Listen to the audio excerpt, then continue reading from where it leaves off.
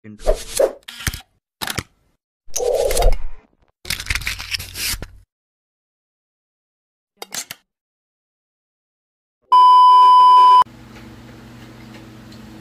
Okay, so for our next topic, this time we're going to discuss now the topic of moment of inertia. So this is the chapter 8 on your book na Engineering Mechanics by Ferdinand L. Senior. So that is on page 195. But again, I prepared the PowerPoint, so in-outline ko na yung discussion on that chapter. So if you're going to turn the PowerPoint on the second slide, so ilipat natin. So 8-1, this is the definition of moment of inertia. Okay, so unahin natin basahin yung unang bullet. So that is moment of inertia. Moment of inertia applied to areas has no real meaning when examined by itself. It is merely a mathematical expression usually denoted by the symbol I. So in short guys, yung moment of inertia kasi, if you're going to analyze it alone, so wala naman kasi siyang definite meaning. It is merely an expression usually denoted by the symbol I. Okay, doon sa sunod, second bullet. So however, when combined with other terms, for example, the flexure formula, it begins to have significance.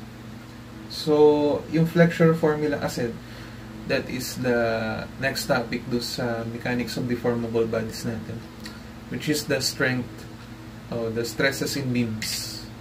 So, that's why, tinanong ko sila kung na-discuss ba yung pagkuha ng centroid and moment of inertia, since yung mga variable na yun is gagamitin natin doon sa flexural formula.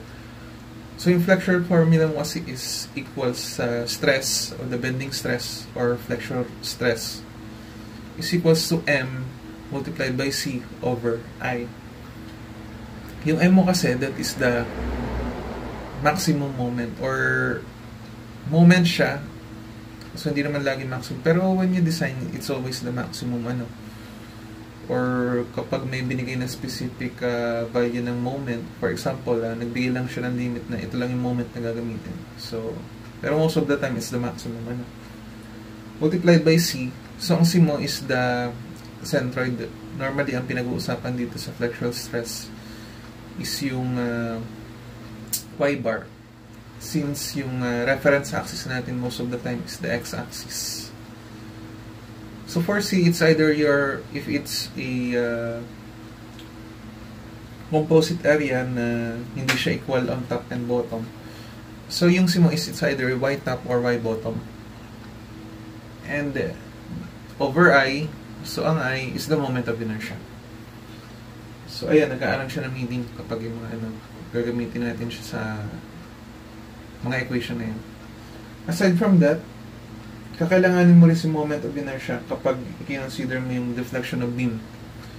Usually, this is denoted by M over EI. Kung saan yung EI, yung ilalim, that is the flexural rigidity. So, this quantifies the resistance for bending. So, kaya nga deformation or deflection. Kung saan yung I is the resistance due to cross-section shape. So, dyan papasok si moment of inertia. And yung E, kung matatandaan sa ating mechanics of deformable bodies, that is the resistance due to material's stiffness. So, that is the Young modulus of elasticity. Aside from that, yung I mo is kakailanganin mo rin sa analysis or design of column. So, meron tayong tinatawag na slenderness ratio, kung saan yan ay equal sa KL over R. So, equal siya or less than or greater than on a specific given boundary. So, magbibigay siya ng value. So, you need to check kung saan siya papatak ng category. Kung saan yung R sa equation na yan, that is the radius of gyration.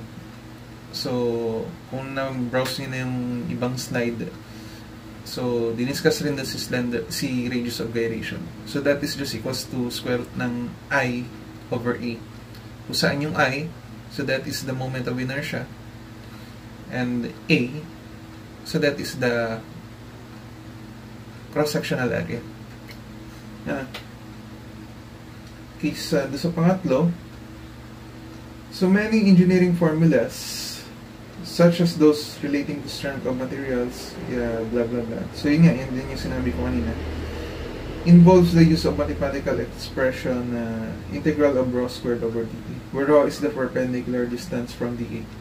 This integral appears frequently that it has been named moment of inertia. So, yung rho squared over dA na yan, so, dyan na-derive yung moment of inertia. So, mamaya ipapakita natin kung paano ba nakuha yung mga equation yun. Okay, so, next tayo, third slide. So, consider this diagram. Ayan.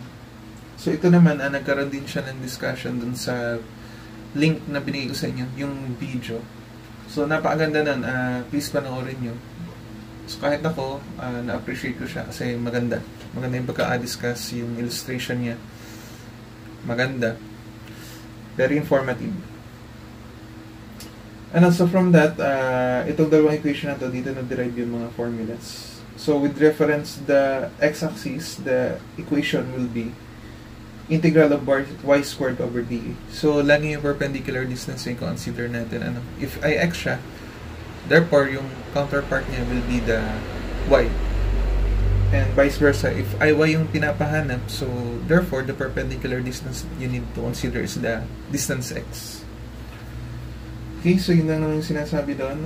Next, we're going to turn the PowerPoint on the next slide, the third slide. Sorry, I mean this is the fourth slide already. So doon, sabi, the moment of inertia is sometimes called the second moment of area because each differential area multiplied by its moment arm gives the moment of area. When multiplied a second time by its moment arm gives the moment of inertia. So kaya pala siya tinawag na second moment of area. Kasi yung area mo, iminoment mo lang ng 2 beses. And the next, moment of inertia dimension is in quartic units. O units raised to the 4. So, kasi yan ay naka-BH cube. Tama. So, normally ang units niya is in millimeter raised to 4, mm to the 4th, or inches to the 4th. Or depende sa given dimensions. Basta lagi siya naka-raised to 4. Next, the sign convention depends only on the sign of the area. So, it is independent in the perpendicular distance since squaring the negative value will make it positive.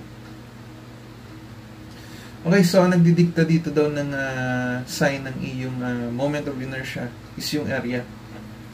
Kasi nga naman, if consider mo yung distance, kahit sabihin mong nasa negative x-axis siya or nasa negative y-axis, kung i-squared mo yan o i-raise to the 4th mo, maka-cancel lang yung negative. Kasi negative times negative, so that will be also equals to positive. So, ang sign convention, mag-prevail dyan is yung sign ng iyong area. Okay, so next slide. So, polar moment of inertia. So, ito, kung maaalala nung may deformable body sa akin, yung polar moment of inertia, nag-appear siya dun sa topic na torsion. Tama ba? Kung saan ito ay ginamit dun sa torsional stress, yung TR over J, and dun sa angle of twist, yung TL over JG. So yung J mo, that is the polar moment of inertia. So that is just the sum of your IX plus IY. So normally naman kapag torsion, ano naman siya lagi?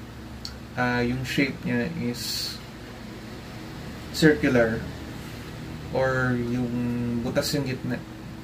So that's why pinasaulo ko na lang sa inyo yung formula for circle. And then, ayun, doon lang din naman siya nanggaling. So again, polar moment of inertia, that is just the sum of your IX plus IY. Okay, next slide. So, it discuss about the radius of gyration. So, sometimes, this is denoted by letter K. Pero kung ako sa inyo, ang gamitin nyo na lang na for this equation is yung R. Bakit? Kasi yung K mo, dun nga sa slenderness ratio, KL over R. So, ito kasi sa steel, sa structural steel design, i-discuss. Dun kasi sa KL over R, yung R niya yung radius of gyration. So, yung K niya, may factor pa kasi yun. Depende sa connection ng iyong column. So, mas maganda, sauluhin mo na lang siya yung formula ng radius of gyration as R, para hindi na lang kayo malito in the further higher subject. No? So, the equation for that is R is equal to square root of I over A, where I is that is the moment of inertia, and A is the cross-sectional area. So, sabi dito, is used to describe another mathematical expression and appears most frequently in column formulas. Ayun nga. So, pag nag-design ka ng column or analysis of column, and so on. And then yung sinabi ko kanina. And the next slide, so, the transfer formula for moment of inertia, or the Bisaya, or parallel axis theorem. So dito, i-discuss dito kung paano mo makukuha yung moment of inertia kapag nagbigay siya ng specific na axis na paghahanapan. Or kapag if ang ina-analyze mo is composite area, so dito, ang moment of inertia na pinag-consideran mo is yung centroid ng buong composite figure. So, kailangan mo talaga mag-transfer moment of inertia. So, instead na mag-integral ka, meron siyang binigay na formula. So, sometimes this transfer formula for moment of inertia is also known as parallel axis theorem. Okay, so sabi doon, it is often necessary to transfer the moment of inertia from one axis to another parallel axis. So, doon sa diagram, nagbigay siya ng, kung mapapansin mo, meron siyang centroidal axis, so that is denoted by x sub c and y sub c. Ngayon, ang ni-required na moment of inertia sa kanya is yung given x-axis. So, considering the distance d, so para makuha yung ix na yun, so siya ay equals lang sa ix sub c, or the centroidal x-axis, yung moment of inertia niya doon sa centroidal x-axis, plus the area multiplied by the distance d squared. Okay, so the transfer formula for the method of doing this without further integration were, ayun nga. So, ito lang din naman yung sinabi ko. Okay, so that ends the PowerPoint. So, para mas maunawaan nyo, try natin sa mga example. And for the first example, ipapakita ko sa inyo kung paano ba madiderive yung mga equation na yun. Using the integral. But then again, if ayaw mo mag-derive, just memorize the table, yung mga value doon. So, ituturo ko sa inyo kung alin lang yung kailangan sa uluhin. Then, yung iba, i-derive nyo na lang. Pero, para mabawasan, para hindi na tayo mag-integral, isasaulin lang kayo. So, kadalasan, ang mas maganda, sauluhin nyo lang is yung mga moment of inertia ng mga centroidal axis. Then, after that, tsaka na lang natin siya i-transfer using the transfer formula for moment of inertia.